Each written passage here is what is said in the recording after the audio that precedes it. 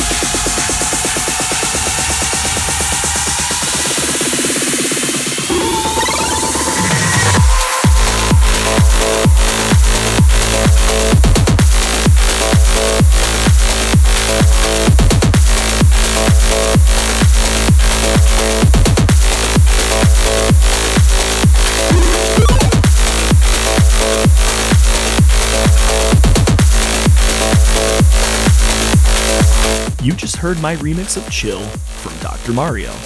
That hasn't been played on the podcast yet, so I thought I would give it a go. Before that, you heard Boshii and Lucas G with Bob-omb Battlefield from Super Mario 64. Up next is one of my favorite songs I've produced lately. This is Mystic Invasion from Secret of Mana, Theology remix. Enjoy. Music and Mental Health Podcast.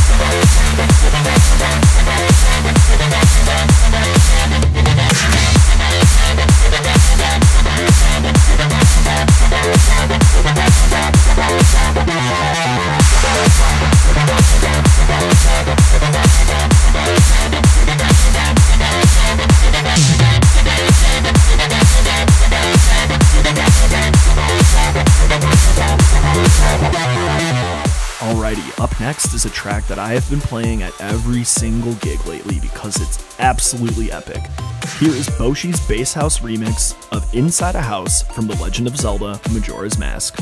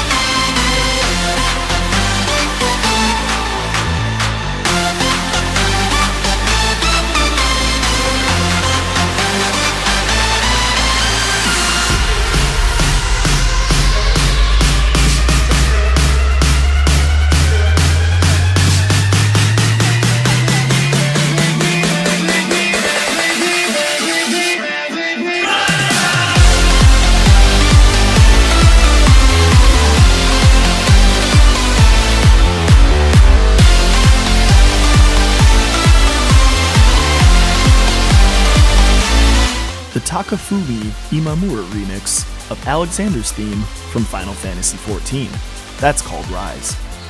Up next is a track that I did as a commission for Bugcap 2023. Thank you for your support, my friend. This is a song called Timed from a game called Hoard, which is very rare and obscure, but it's a great track nonetheless. Thank you, Adriane Lake, for your production. And here is my remix. Enjoy. This is the Music and Mental Health Podcast.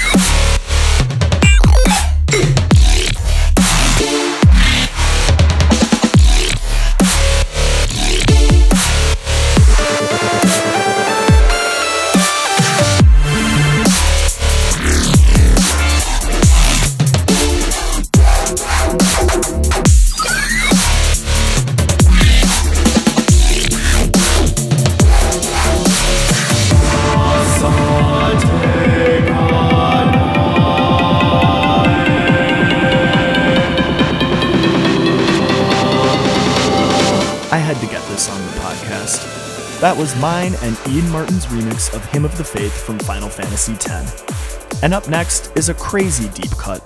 This is from a game called Ribbon. This is my remix of the Moe TH theme. Enjoy. Music and Mental Health Podcast.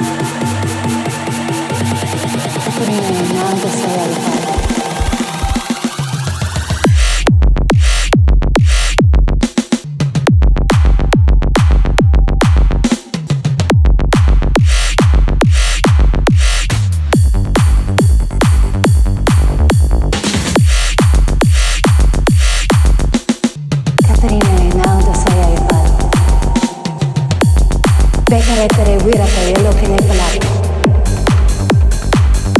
Healthy side.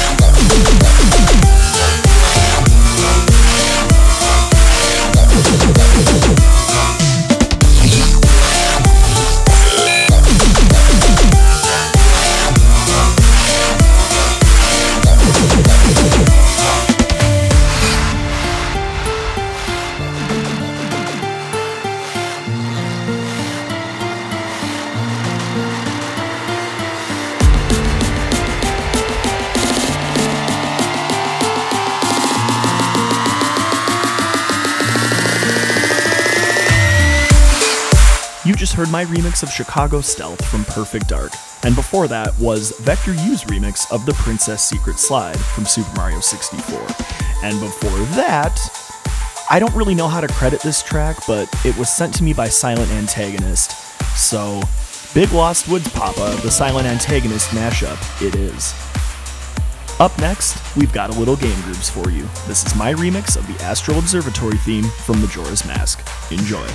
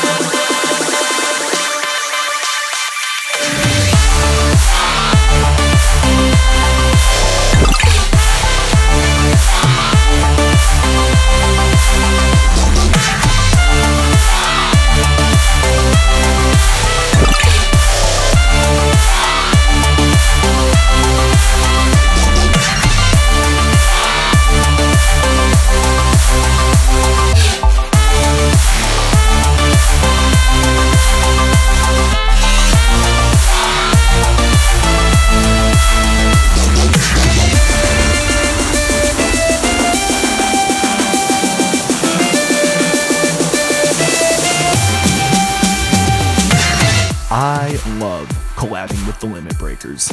They are incredible. We've got more later coming, but for now, that was our remix of the Crystal Cave theme from Yoshi's Island. And up next, here's Ultraloy's remix of The Mysterious Woods from The Legend of Zelda, Link's Awakening. Enjoy.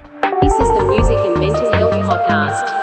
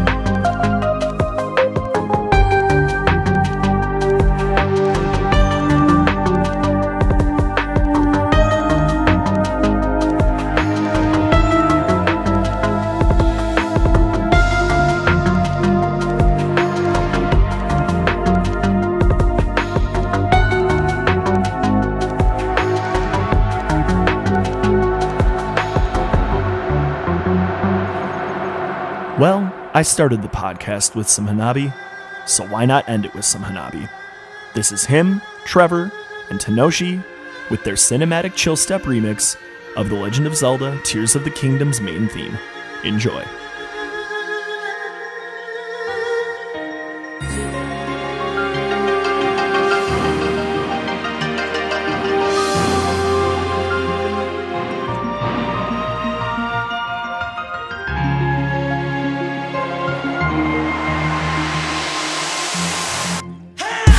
Music and Mental Health Podcast.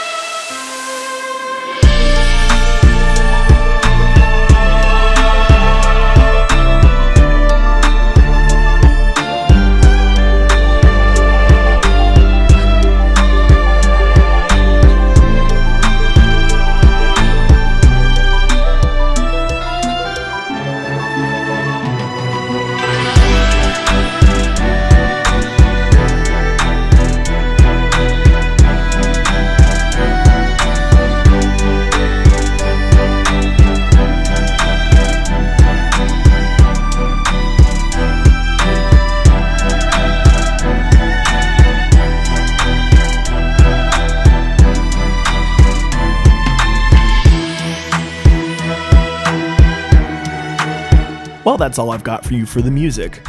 Now, first, please enjoy my interview with KFAI here in Minneapolis. And next, enjoy my interview with Squarewave in Winnipeg.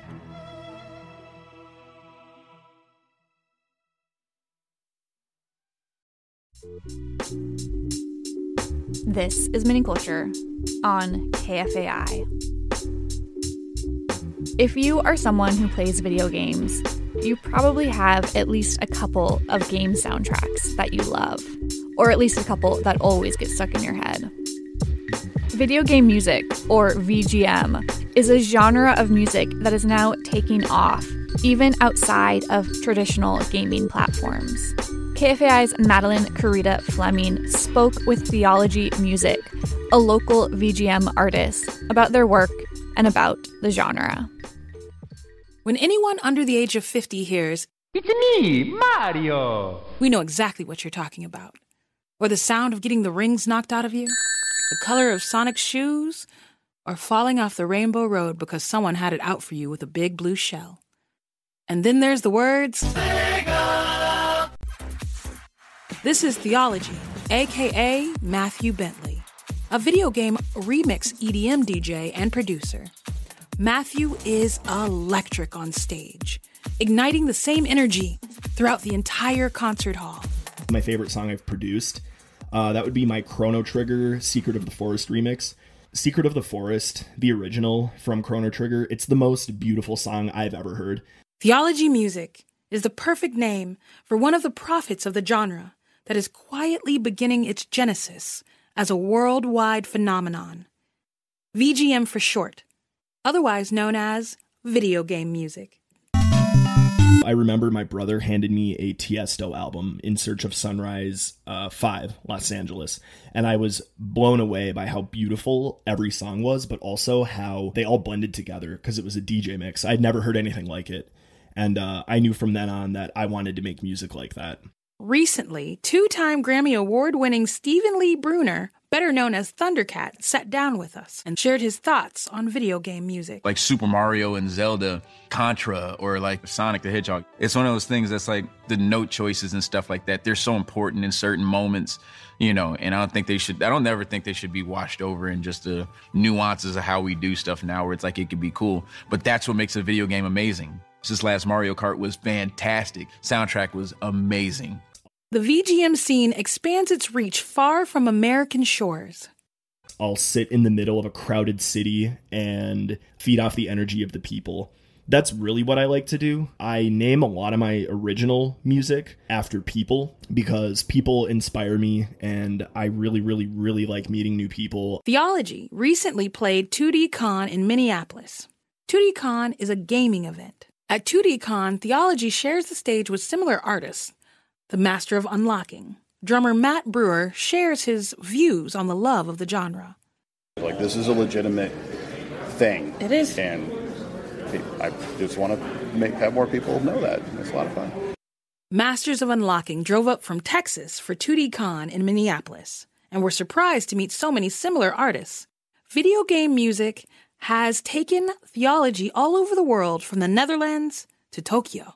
I remember this one night I was in Tokyo and I decided, you know what, I'm going to get lost and I'm going to walk the streets, not know where I am, and I'm going to listen to this song on repeat. And that's one of the most fond memories of my entire life because of how nostalgically that hit me. And I still sometimes watch videos of people walking around Japan just because I kind of want to relive that moment. As a new artist, Theology is a jolt of electricity, positivity. All are invited to take part and explore in his philosophy. One message I'd give to my fans would be probably just keep fostering love. Because literally life is meaningless without love. And don't try to get caught up in the crap of life. I know that sounds super hippie, hunky-dory, but it's true. Love never fails. And if that is the kind of energy that you're giving out, you're going to attract that kind of energy in return. For KFAI, I'm Madeline Carita Fleming. You've been listening to Mini Culture on KFAI. Support for Mini Culture on KFAI has been provided by the Minnesota Arts and Cultural Heritage Fund. For more stories like this, check out the Mini Culture tab on the KFAI website at kfai.org/MINNECULTURE.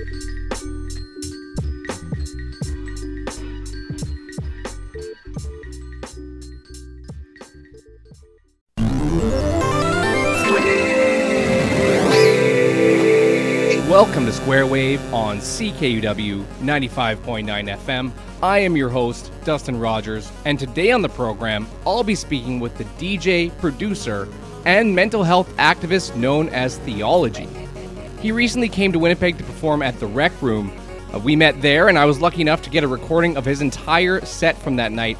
And that recording is what we're going to be listening to for the first 30 minutes of the show today. And stay tuned for the back half of the hour because I will have an interview between Theology and myself where we'll delve into the connection between mental health and video game music, along with so much more. It's another episode of Square Wave on CKUW 95.9 FM in Winnipeg.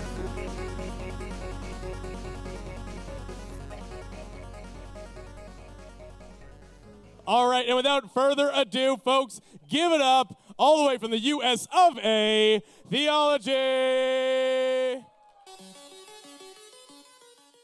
If you're just joining the show this hour, we have a very special guest. His name is Theology. He's a DJ and producer and a mental health activist who remixes video game music into his own original compositions and when he performs to create just outstanding experiences for everybody who's there in the room.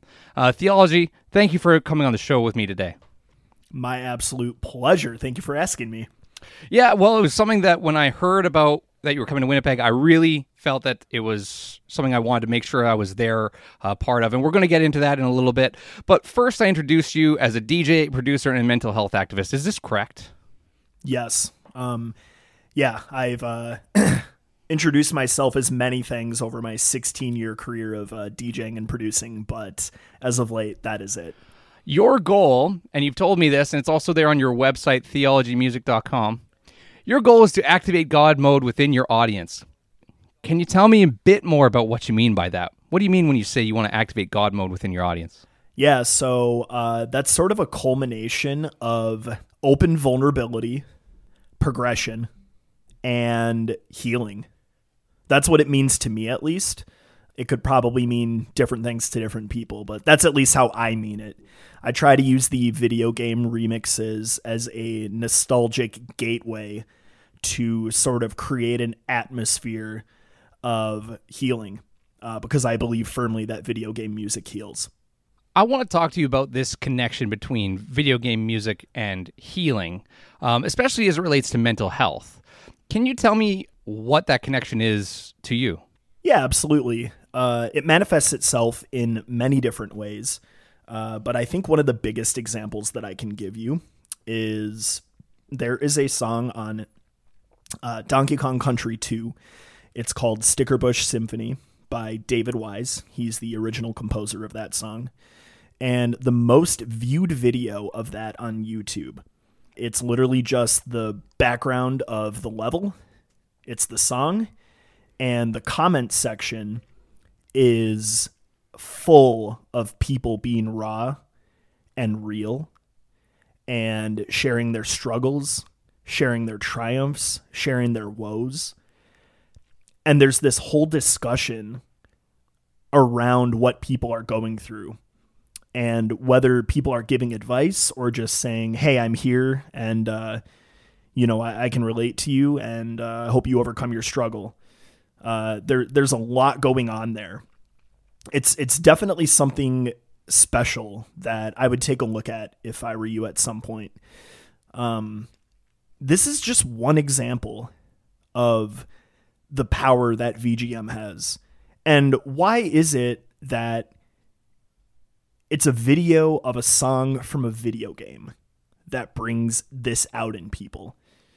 You know, many people could say different things. I think it's because there is this just energy that the song gives off. It's an energy of hope. And I think people really resonate with it, whether they know it or not, subconsciously or consciously. So that's one example. I could give more, but I feel like that one is a pretty powerful one. One of the concepts that we talked about in April was this idea around nostalgia. And you'd mentioned that the nostalgia sort of is like a bridge to this time in someone's life when perhaps they were maybe more vulnerable or they were maybe more raw or less sort of refined. Maybe those emotions were closer to the surface. Yeah. Fewer responsibilities, you mentioned, definitely being younger or being a kid, and trying to figure out so much of life. How does that nostalgia piece play into the connection that you see between mental health and video game music? Yeah, well, in order to move forward mental health-wise, you have to have a sense of openness, where you come to a place in your life where you're like, yeah, this is off, or this could be improved, or, this is good, but I can always do better. You have to come to this sense of openness where you're willing to change, right? And I just think that the childlike state, so to speak, that this music can put people in, and that I've seen it put people in and have experienced myself being put into this childlike state of like you were saying, like, yeah, no responsibilities, much less of the woes of life were on you, back when you were a child, or even if you did have a rough childhood, maybe you had video games and that was your escape. Like, that's what made you escape reality and not think about what was going on. I believe that this sort of state of vulnerability is something that we can all tap into.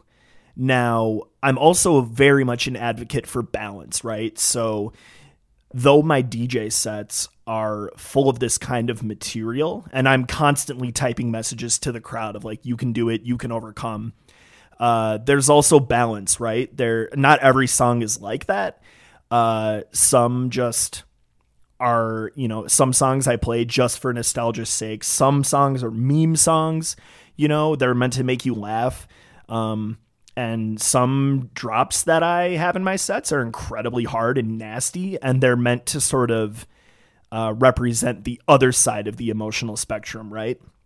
Because I believe that when there is a well-rounded, holistic approach to emotion, the most healing comes that way. When I saw you perform at Rectro, that took place on April 18th, 2023 at the Rec Room, was presented by Bonus Stage. You had a huge screen behind you. You mentioned there that you shared stories, or that you shared important messages, or messages about telling people that they're worth it, that they're valued, that they're important, and that they deserve to be cherished. Right. But you also shared some funny stories, some things that I really enjoyed. And I think it's a really special show, something that you can really bring that does find that bridge, and it does make those connections between the video game music that we remember and sort of who we've become. Now, speaking of who we've become, I wanted to talk to you a little bit about how you got started with the video game music remixes. I know that you started, I think, first with working in EDM and different styles of electronic dance music in the mid 2000s, around 2006, as I recall. And then it wasn't until 2009, 2010 that you began doing video game music remixes. And your first one, I have it as a note, that you did a remix for Dire Dire Docks, which actually does remind me a little bit of Sticker Brush Symphony. Yeah, totally. It's kind of got similar energy. Now, you said it wasn't your best ever. I mean, that's 15 years ago almost. But then you were mentored by some mainstream trance artists. Can you tell me a bit about that period, who those artists were, what they mentored you through, or how they worked, how they were able to shape the music that you create today? Yeah, absolutely. Man, this will be me talking for a while, so buckle up. Yeah, I made that remix of Dire Dire Docks with my friend Kevin. I didn't really know what I was doing production-wise back then, because I was basically self-taught. And, back in that day, there weren't countless YouTube tutorials on how to make your sound super professional, right? So I just kind of rolled with the punches and hoped that the next song I made sounded better, right? But it wasn't until I was trying to sort of climb the totem pole or the ladder of the mainstream trance scene, where I was connected with some really powerful people. So it all started when I decided to take Jason Ross's masterclass. Jason is signed to Anjuna Beats, which is Above and Beyond's record label. They're pretty huge trance DJs out of England, and that's sort of kind of where most of my influence lies. I took a master class from him where I ended up meeting a guy named Brian, who goes by Prophetic, or at least he used to. He sort of quit producing music to pursue a career in tech. But Brian and I made a song together that Above and Beyond actually played on their radio show called Group Therapy. It was episode 245. We made a song called Soul Dreamer, and it got played, and it was one of the greatest accomplishments of my entire life. But that sort of got me connected into the scene. My track getting played on ABGT is what I consider my nominal success in the mainstream trance scene. But from there, I got to know Daniel Davis from Fatum, a guy known as J-Tech, also Austin Mayer. And these are all people who are on the Anjuna Beats label, which Above and Beyond runs. So Daniel definitely impacted me the most as far as teaching me production. Him and a guy named Mario Agito, who goes by Mayon, he also very much impacted me. I remember it was the mutual connection with Brian and Mario, and that's the reason I was able to even talk to him in the first place. And I'd been listening to Mayan songs since I was in high school. Like, it goes way back. And I remember I hit him up and I was like, hey, you should give me private lessons. And he's like, yeah, sounds good. And since you know Brian, I'll even give you a deal. And I was like, wow, that's really cool. I ended up actually going to his place in Szeged, Hungary, where he taught me a lot of things that I was doing wrong. He showed me things I was doing wrong, I should say, in my projects. And after I was done with my lessons with Mayan is kind of when my sound became what it is today. His simplistic approach to production sort of changed everything that I was doing. And now I swear by that. I live by that. You know, I'd been making video game remixes for years, and it wasn't until COVID kind of hit, actually, that I made this album called Trapped in a World Between Beauty and Bass. I had 3 video game remixes on there, and I sent a pre-release copy of the album to my brother, and he goes, Matt, your video game remixes are insane. You should just focus on that. And I was like, all right. And coincidentally, a guy that I used to serve at the old restaurant that I worked at, Thomas, hit me up and was like, hey, you should play at this con that I run. And it was VGM Con in Minneapolis. So I did a set where I pre-recorded what I was doing, the video and the audio, because I'd never live streamed in my life. And I don't know. The rest is kind of history, because that was really sort of how I got plugged in. But yeah, it all culminated in a really beautiful and awesome way. So I guess that's probably the data you need to know. That's amazing. Now, the VGM Con, you did attend VGM Con this year in 2023, correct? I did, yeah. I played main stage, and it was probably the best set that I have ever done. It was incredible. That one was with live musicians, though. Yeah. So I had an ocarina and a flute player join me. I had Gunderslam, who's a metal guitarist, join me. And then Ian Cowell, oh my gosh, he shreds on the guitar as well. They all joined me during different songs. And I don't know, there's just something really special about those moments that were created.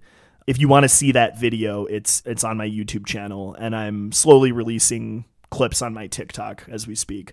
I'm so glad that your brother, recommended to you to focus on the video game music remixes, because the way that you weave the sound effects, yes, but definitely the video game music too, in with the EDM is just so special. I love that you don't just sample these games just to make your own compositions that much brighter. You really put the music front and center. You can tell that, when you're performing, that you hear the video game music clearly, and that you really are trying to tap into those memories that are hard-coded into so many of us with that nostalgia piece. And then the positive messages on the screen behind you bring it all together and remind you what really is tying this all together, and it's all that mental health piece. Totally. I want to talk to you a bit about what is the VGM fam. Yeah, the VGM fam is the community that I met once I was sort of thrust into this world, into this ethosphere. And they're incredible. They're some of the most talented musicians I've ever met in my entire life who don't have an ego. And that's really hard to find. People who can just absolutely slay and shred, and who have, like, you know, for instance, like Vector U, one of my biggest heroes, one of my biggest inspirations in not only EDM, but in VGM. Dude has like 25K subs on YouTube. I hit him up on Twitter through a DM, and I was like, hey man, wanna collab? And he was like, yeah. He's like, I hear your stuff, like, you're good, let's go. Didn't matter that I had, I don't know, like 700 subs at the time. He was just that open to doing it, right? And that's a very, very, very common thing throughout our community. I tend to do the hashtag VGM fam because it's another way to foster a sense of community. One of the pieces that you had mentioned when we previously met was that so many people who grew up playing video games maybe were also not having the best experience growing up. Maybe they have had those kinds of moments where they've been on the receiving end of, say, jokes, bullying, what have you. And then the long-lasting effects of those maybe building up over time can let people feel that they're worth less than they are.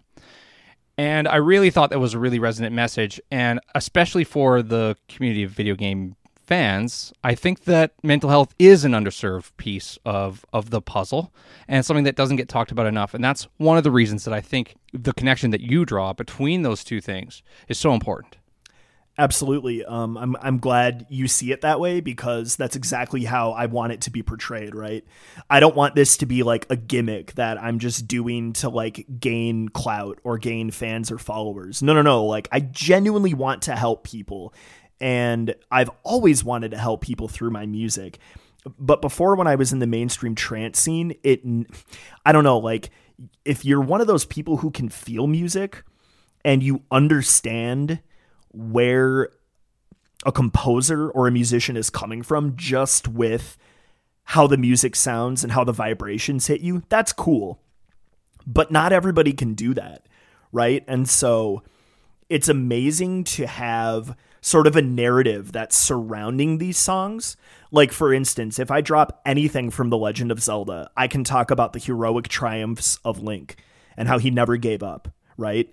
I can do that in so many games. I can use that as an example, and it can relate, right? The audience can grab onto that and hold on to that and be like, yeah, okay, like, I can do that, right? Like, I controlled the character to do it. Like, why not just be awesome in real life, you know? And, you know, if nobody else is telling people that they're enough and that they can overcome and they can do it, I want them to hear it from me, you know? And then one thing that I'm very excited about that I've sort of kind of hinted to on Twitter, but I guess I'll officially announce it here. Starting July, I am going to be doing a YouTube series. So I guess I'm going to be creating content, and I'm putting that in air quotes. But this content will be centered around video games and mental health. What I'm going to do is I'm going to explore the storylines of some of these video games, you know, like ones that are in like Final Fantasy, Persona, Zelda, etc. I'm going to examine these storylines, and I'm going to grab pieces out of them, and we're going to have a discussion around mental health. I have the script done for my first one. It's just going to be kind of a general overview at this point, where I talk about how video games are the only medium, at least that I can think of, I could be wrong, but that combine beauty in art, storytelling, problem solving, and incredibly beautiful music. And I'm literally putting like scholarly research into it. So it's kind of awesome. I really actually liked school, and I liked writing papers. So it's kind of fun to flex that muscle again, but in a way that's actually going to help people, right? Instead of just writing monotonous papers. So yeah, those are some of the things that I'm really excited about. And I, of course, have my monthly The Music and Mental Health podcast, where I showcase the latest and greatest in VGM And then I have a mental health discussion afterwards with DJ Fat Rain, who is my life coach. And we interview people, or sometimes we just talk amongst ourselves. But in the June episode, we're actually, we have a real therapist for the first time that we interviewed, and the interview went swimmingly. So, those are some of the things that you should definitely check out if you want to keep up more with what I'm doing. That is incredible, by the way. The work that's going on that you're doing is so important, and I think that it's a great opportunity for people to see, I think, the cutting edge of this intersection between video game music and mental health, and video games at large, too. Certainly with the YouTube channel that you're talking about starting there. Yeah.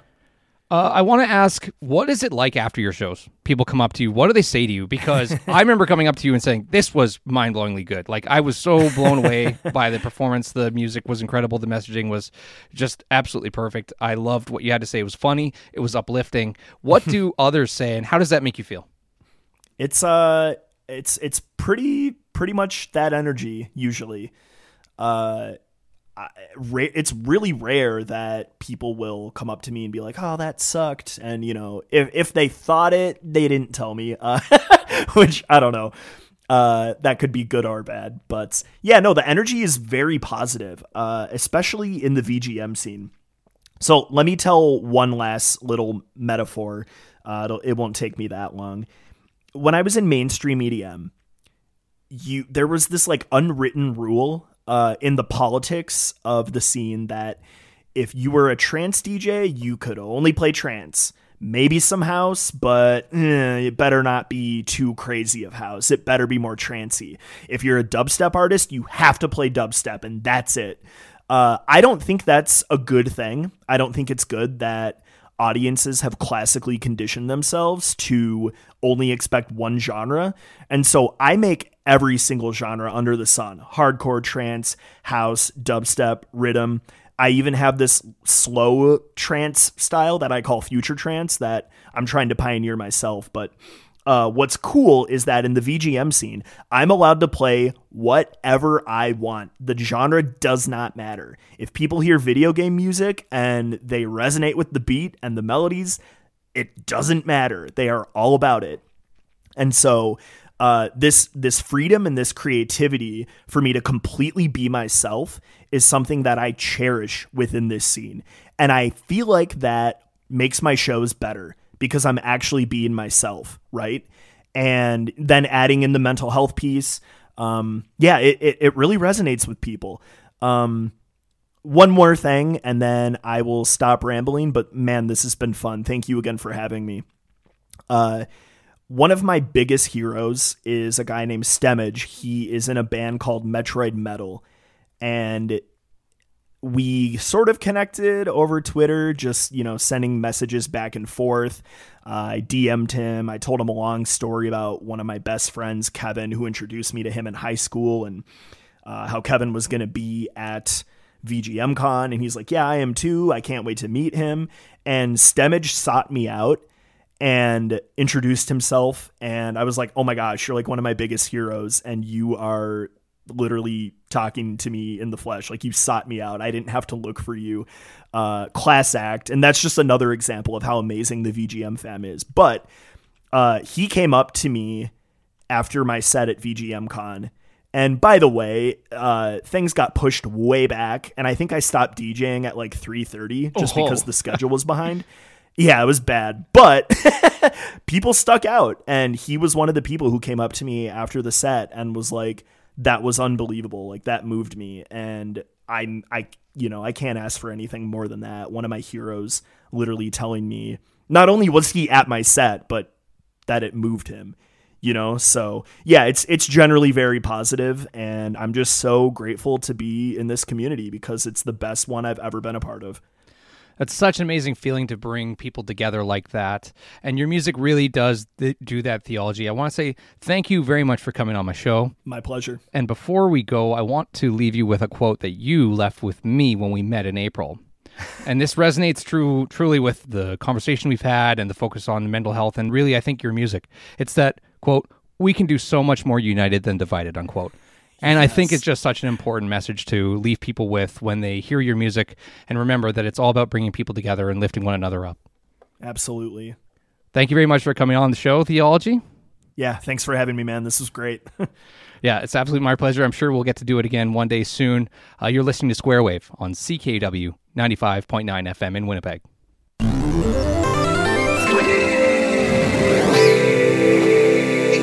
Thank you for listening to today's episode of Square Wave, and a huge thank you to Theology for joining me today. I know this is a video game music history program, and that usually means I'm focused on the past, but video game music history is happening right now too. And Theology's incredible music and his important mental health message put him in a class of its own.